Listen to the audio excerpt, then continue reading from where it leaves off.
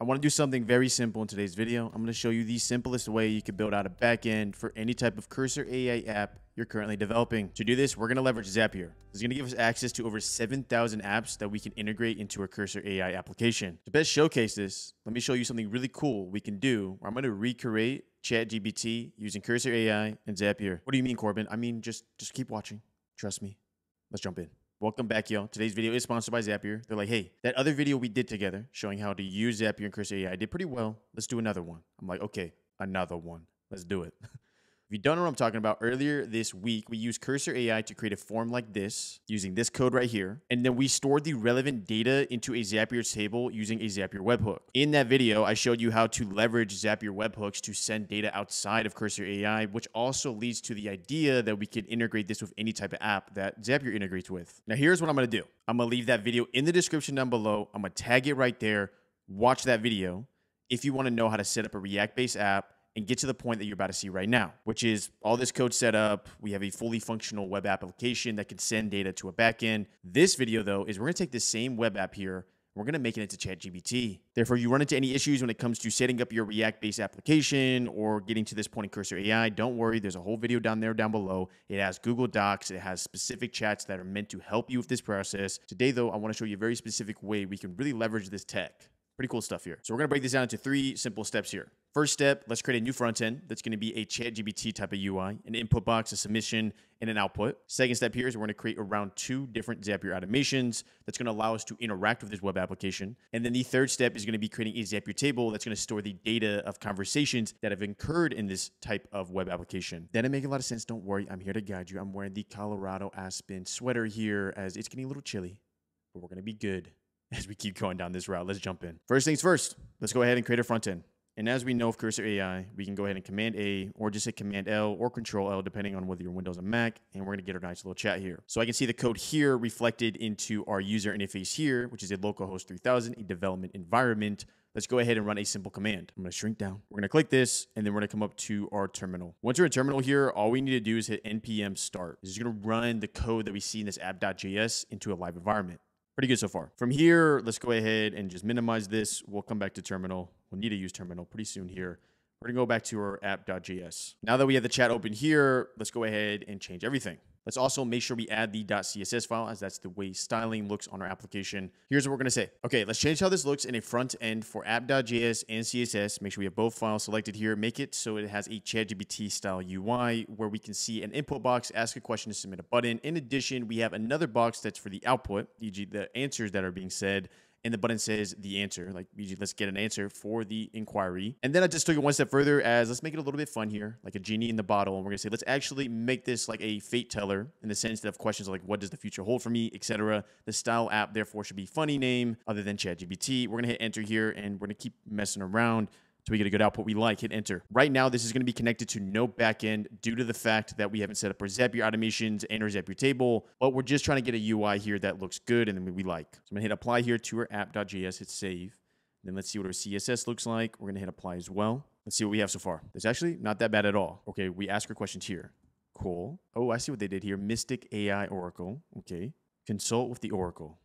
I like it. I like it. I like it. For the input, I'm going to do 90%, so it's not completely off here. There we go. We'll do 95, actually. Nice. Looking pretty good. Let's go ahead and actually connect this now. I'm going to zoom out a little bit so it's not so zoomed in. Let's go to app.js here, and we need to connect some dots here. It looks like Cursor AI took the initiative and assumed that Zapier webhook URL right there is the one we're going to use in this application. That's actually not the correct one, but don't worry. What we're going to do here is let's go ahead and set up our 2 Zapier automations to make this all work. Come on over to Zapier here. Let's do it. Come up here to create new Zap. And if you're like, what is all this right here? We've been doing a ton of Zapier. I have like over 150 videos on Zapier. So if you ever have like a Zapier itch, check me out here. New Zap. Let's come down here to trigger. And we love these because these allow us to connect data throughout different applications. We're going to do a webhook by Zapier. So our first webhook here, the purpose of this webhook is going to be like talking to the Oracle. And we're going to be like send prompt message to Oracle. Anytime I think of Oracle, I think of like Aladdin, that really, really classic Disney movie, and the genie there. Let's go ahead and do catch hook with this Zapier webhook now. This is where the data can be sent to. So the next step here is going to be setting up the ChatGPT block to internalize the data and give us a nice looking output. So let's first off send over some dummy data. So I'm going to copy this and I'm going to replace the current Zapier webhook with this one. Nice. As you'll notice is that it already knows the correct method here, which is post. I'll get out of the way, y'all. My bad. It knows essentially what we're receiving here. And what it's doing for now is it's giving pseudo answers such as the stars align in your favor, great fortunes await, etc. We're obviously going to replace those with real type of outputs here. But first off, let's send some dummy data. And to do that, we're going to go to our React application here. And then let's just confirm if it works. It might not work. You know how AI is. We're going to say, what does the future hold for me? Consult with Oracle. And then obviously these are one of our pre-filled fixed text ones. This isn't the real thing. Please try again later. So there was a little bit of an error, but don't worry. We're just using this as dummy data. So it looks like with the received payload here, we got an empty query string. Let's first off just change the naming of how that data comes in. So instead of query string, I went ahead and just simply put, when I hit handle submit, we get an empty query string.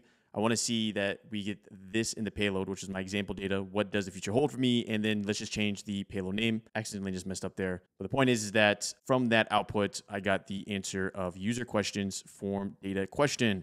Therefore, when we see this next payload here, we're going to get user question. In addition, the error we ran into was an error we ran into in our previous tutorial, which has to do with course policy. What course policy is like a little security thing that happens in our browser. Don't worry, this doesn't happen in production. This only happens in local environments. To circumnavigate around this, we're going to go ahead and click our little plugin from the first episode. If you don't know what this plugin is, simply go to the Google Chrome store, type in cores. It's that little bug right there. Click that. Once it's enabled here, we come back to our React application and we shouldn't get this error anymore and we should actually see some data. Consult with Oracle. There we go. Coming back over here, we're going to say find new record, modify B.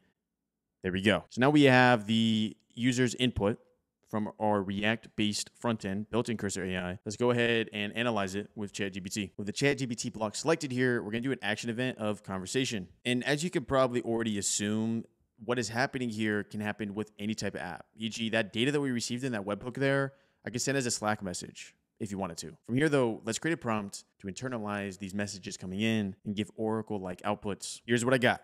Context, you're an Oracle. Give an answer to the person's question. Corbin, you have a answer. I know. All right, grammar wasn't my strong suit. Person's question, what does the future hold for me? So we're going to put the data that we received from our webhook into semicolon parentheses there, as we're identifying that the person's questions is the person's question, if that makes sense. Format, be sarcastic, max it 3 sentences, and go in depth. Memory key for consistent outputs so that if we like the output we see, it locks it in. Continue and let's test this step. And here we go. The future. It's like a delightful mystery box filled with, well, more mystery, lined with the certainty of paying taxes and the excitement of never-ending emails. So far, the Oracle is pretty on point here. Let's continue with this tutorial. I'm going to go ahead and save this to our database, which can be found in Zapier Tables. Therefore, we need to create a Zapier table that will function as our database for our web application. Went over to Zapier Tables. We're going to create. We're going to do blank table. And this is huge. Let me zoom out. The table here, we're going to do cursor database. And what is cool and what you're learning here is that we can use Zapier like our backend. And it's a very UI-friendly backend that allows us to store data in any context. So we're going to say create table. Now, typically when people hear the word database and backend, it's like, whoa, this must be some very confusing, complex stuff. But in reality, it really isn't. What a backend is when it comes to a database is simply just where we store certain data in an application. And the way it's typically stored is through paths and referencing it, right? So in this context, we really can have a fully functional database here built on tables by Zapier. For example, our field here could be prompt input or user question. Second column here could be Oracle answer. We can add more fields if we choose to do so, but for now, I'm gonna delete this field. We're looking good so far here, and we've created a functional database. Now let's leverage it. Coming back to our Zapier automation here, we're gonna create a new step here that's gonna be for tables. With tables here, we're gonna create a new row based off of this information. So we're going to say create record, continue, table ID. For us, it is the cursor database here. And then we simply put in the information that we care about. So the user question is obviously going to come from that initial webhook here. And we're getting a Copilot suggestion. Thank you, Copilot. Thank you. There we go. Oracle answer is going to be the ChatGPT answer here that we see. So we should see it from the suggestion here, reply. There we go. Continue, test this step. And what you'll notice is that automatically we're going to store this to our database here. Boom. It's been stored. Let's go ahead and set up the second half of this tutorial here. We're going to grab this information and reflect it in our web application. So coming back over here, you'll notice that we have the initial part of the tutorial done. E.g., when we handle a submission, we talk to the Oracle, we're going to store the data into our backend. The next part of this tutorial is going to require another Zapier webhook to communicate with this backend and grab data that is relevant to us. So before we code it out with Cursor AI here, let's create a new Zapier automation with the purpose of retrieving the Oracle's answer. So far, looking good here. I like it. publish. Let's go back up here to create new Zap, and we'll name this one Oracle Answer. With that named here, we're going to do another Zapier webhook here. So we do webhook. And what's great is that with Zapier webhooks, we can push data, we can get data, and we can delete data. So what that means in this context is now we need to get data here. So we're going to do a catch hook again, continue. We're going to have no information here. So it's going to be a dummy webhook right now. We're going to grab this webhook here and let's use it in the code we're about to generate. But before we start leveraging this webhook here, we need to actually add a unique identifier to our app here, therefore allowing us to know which record belongs to who. So I'm going to go and delete this. I'm going to add a field here, and we're going to do a field here of just text. The text here being user. Great. Now, in theory, we could go the extra step here, create a specific UID with authentication and everything above the board there. I've done other videos on this topic, so if you want to check that out, go ahead. But for now, we're simply going to provide this user unique identifier through the front end. So right here, we're going to go ahead and add a little name spot here. This will act as our UID for our platform. Same deal here with the front end. We're going to say add in the front end a place to put my name and also add this name variable in the payload. We're going to hit submit. And with that code added, you'll notice it shows up right here. So we can enter our name and ask a question to the Oracle. Therefore, let's go ahead and change our Zapier, first Zapier animation a little bit to compensate for this. So coming over here to our Zapier animation that's currently on, we're going to click it. Let's go ahead and say edit Zap. With the edit Zap here, let's get a new data point record here. So we're coming to our React app. We'll put in brown and we'll say, what does the future hold? Consult with Oracle. So far, so good. We should see a new record come in here. Find new record, record C. There we go. Username, brown, and user question. So far, so good. Now, what we want to do is that the ChatGPT conversation stays the same. Or alternatively, we could have the name actually be said in the output as well, if we chose to do so. Adding that to the prompt here. We do person's name, semicolon, parentheses. Add the name here. From here, then, in the actual Zapier record table, let's actually test this real quick as well. Retest that. We should see brown. Oh, brown. Prepare for a whirlwind future that's predictable as a cat's mood. Fair enough. Is it an orange cat? Those can go in some crazy moods. Zapier tables here, configure, and then you'll notice that we have this new little data point here we can add from our Zapier webhooks. We're going to catch hook, come to username brown. So far, so good. Test this record, retest that. Once we've retested the step here, let's go to the table. And here we go. We got the user brown, question, and the answer from ChatGPT. Looking good. Let's hit publish. With this published, let's go back to our other Zap, which is the Oracle Answer. So we have our dummy webhook set up here that we haven't put in our code yet, but we need to know how our data is formatted so we know how to grab it from our code. Therefore, we're going to go to tables again. And in tables, we're going to do an action event of find record. Table ID is going to be cursor database. And for our lookup field, we'll do user and we'll just put brown. Continue, test this step, and we're good to go. So that is how the data is formatted and structured. Therefore, let's go ahead and grab it from the front end. To do this, we're going to come back to cursor AI here. We're going to Command L, Control L, talk to for app.js. We're going to go ahead and say this. We want to add a 10-second delay after we send the post request, which is the first Zapier animation, which we're then leading into our second Zapier automation, which is the get request. We're going to get the data from the Zapier table here. I'm going to provide the Zapier webhook URL and then say from there, display the relevant Oracle answer. I'm going to hit enter here and proceed. From that cursor AI output here, we got our original Zapier webhook sending. And then in addition to this, we're going to add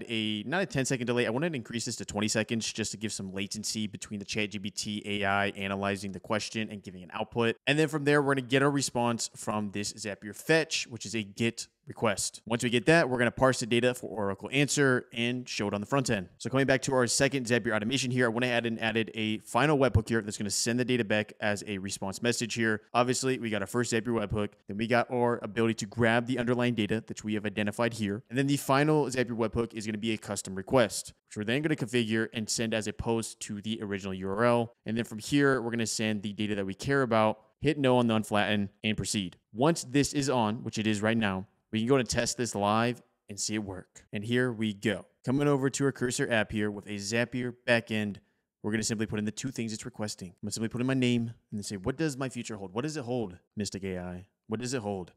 Consult with Oracle. There's going to be that 20-second delay of latency so we can find the data relevant to this question. And then we should see it show up right here. And here we go. From our sarcastic Oracle, Dear Brown, the future is a magical place where you'll finally use the gym membership you've been dutifully paying for. It's a realm where every brilliant idea strikes just as you're about to fall asleep, and when you're awake, they vanish faster than your socks in a dryer. From that response, we have it set up here in our Zapier table. I encourage you to check out that other video, which shows you how to integrate Cursor AI and Zapier with all 7,000 apps. I'll leave it at the end here as well, but if you feel like you learned something in today's video, make sure you leave a like. It's completely free, and I'll see you in the next video. Mystic AI. Mystic AI. 2 random videos. That's my face. I'll see you in the next video.